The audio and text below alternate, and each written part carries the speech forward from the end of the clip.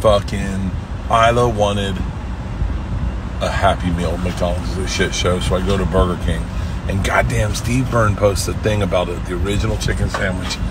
You know, they got 2 for $7, so I buy 2 of those. I get a double Whopper with cheese value meal. Thank you so much. I got to try the Impossible Burger, right? I got 4 cheeseburgers. I might as well get 8 nuggets, see how those are. And 3 Diet Cokes. What the fuck is wrong with me? I got impulse control problems.